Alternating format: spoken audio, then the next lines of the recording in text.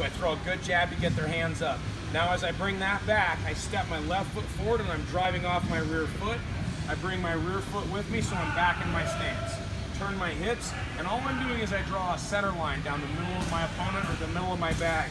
And I bring my right shoulder to the center of my opponent. There's no need to sit down and bend over too far.